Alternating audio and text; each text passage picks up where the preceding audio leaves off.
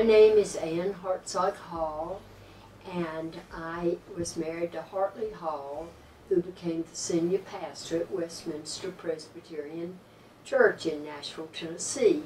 We were in Tyler, Texas, and two churches called Hartley to be minister. One was Second Presbyterian in Richmond, Virginia, and the other was Westminster in Nashville.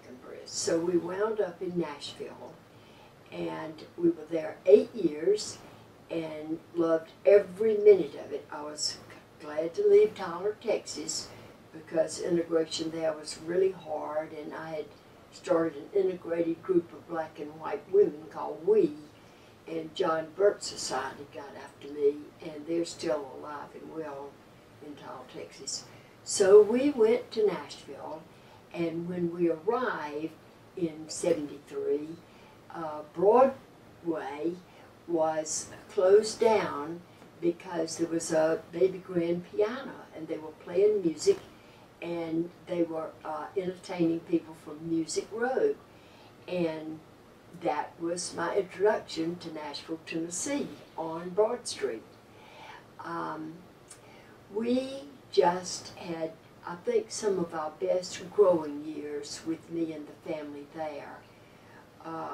The church was very friendly, wonderful, and when we went through the church in blue jeans and barefooted to see our church, the police arrested us because they thought we were breaking into the cell, and we called Sherwood Harwood, who was the associate pastor, and said, "Sherwood, help, what do we do?" And he just laughed, and he came down and freed us up. So that was our beginning at Westminster. I have many outstanding memories.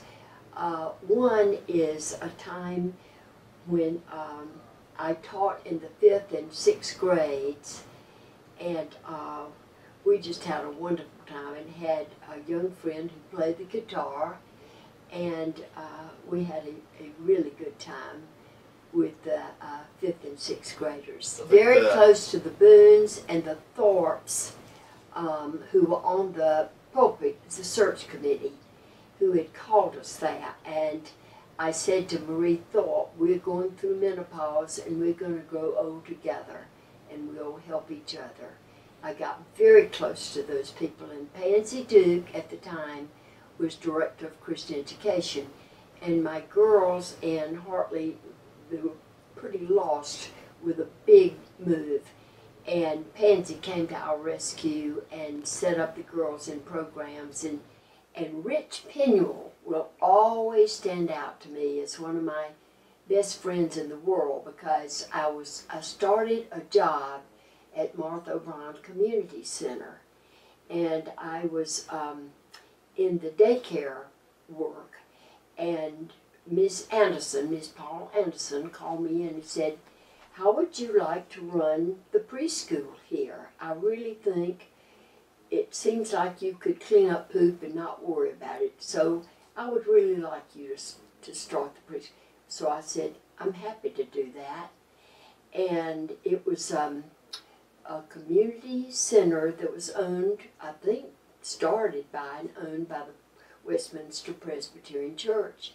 And I worked there 5.5 years with very poor integrated families. And it was an education in itself. And that actually propelled me to go back to University of Tennessee and get a second master's in social work. And I wound up becoming a psychotherapist. And it all got triggered by that family at Martha O'Brien were kicked out of their home because the father in the family was a roofer. And it got to be wintertime, and he couldn't continue his work.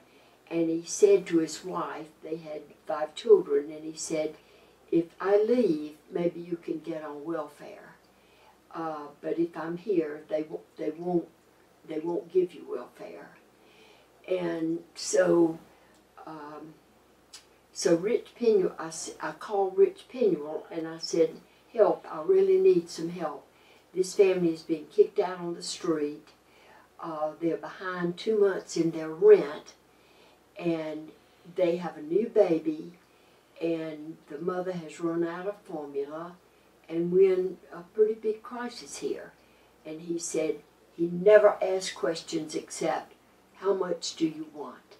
And I said, oh, Rich, give me enough to pay the rent for the last 2 months and give me a little extra that I can take this mom. We tried to get on emergency welfare, and that wouldn't happen for 2 weeks or more.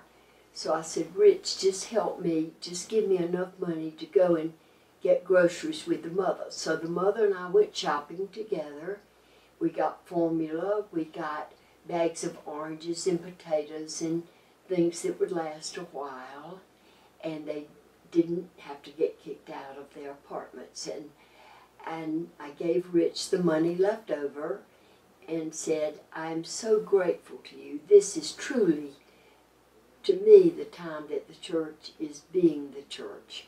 It really restored my faith in what the church is capable of and the ministry we had outside the walls of the church.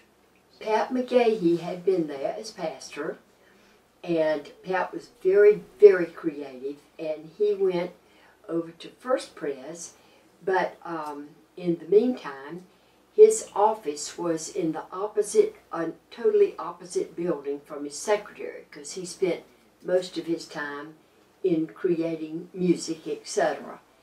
And so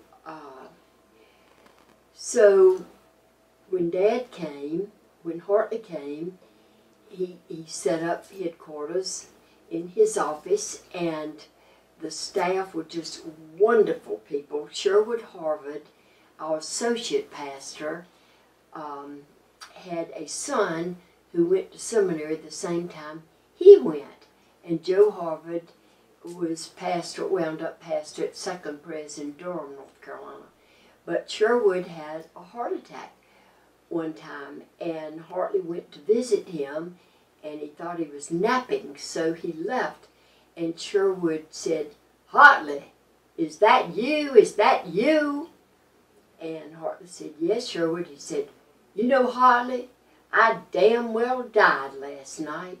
I had an out-of-body experience, and but I came back, and we had a wonderful time. I was very close with him and Beck, his wife, and Sherwood explained about his out-of-body experience, and Sherwood's favorite thing to tell us was the relentless return of the Sabbath. He always said the relentless return of the Sabbath. But the personalities there in that church, Bobby Graves and I got to be great friends. Nashville was a wonderful connecting community. That community was very close, very close.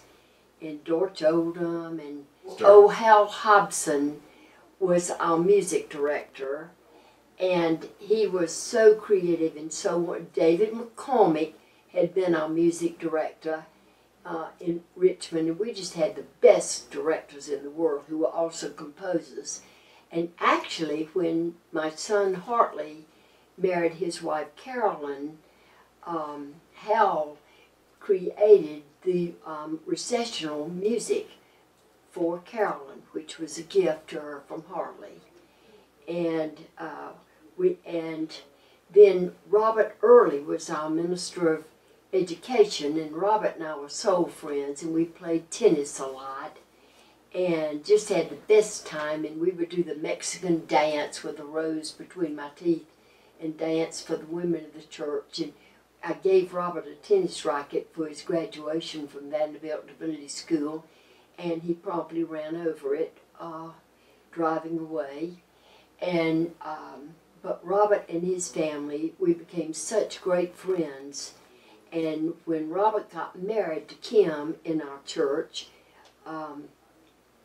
Hartley and one of his friends, and Hartley had it was Bob Whittlesey, sorry. Yes. And they had a poster that they unfurled, and while we were singing the last hymn, Hartley and Whittlesey unfurled the freeze paper, and it said, "Robert, way to go. Kim, why?"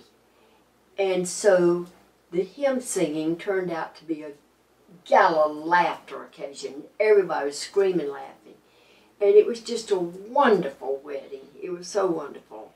And actually, Robert came to me when he was, and he said, "I've got to talk to you."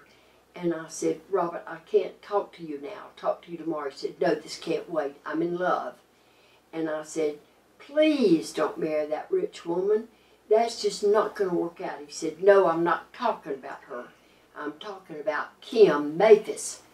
And she is the brightest student at Vanderbilt Divinity School. She's 6 years younger, and I'm just scared to death, but I really want to marry her." And I said, "Well, what is the problem?"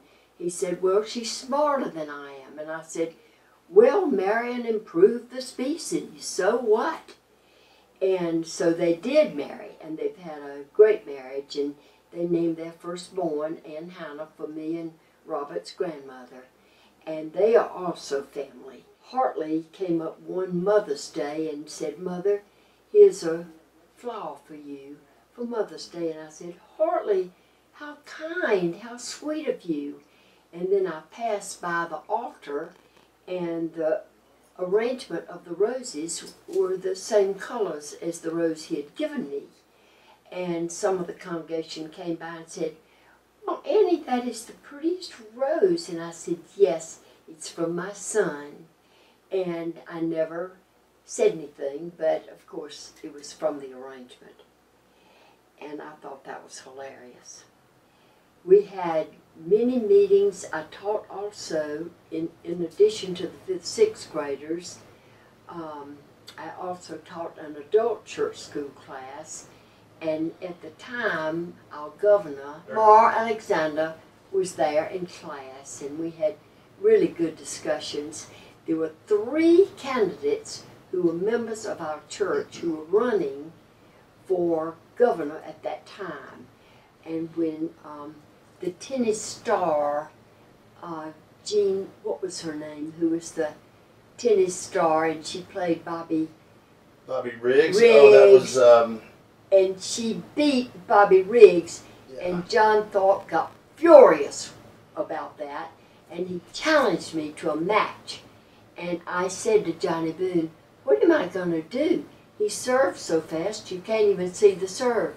And Johnny said, "Tell him that the people who are managing you are not going to agree to that. We have to play doubles if we play anything."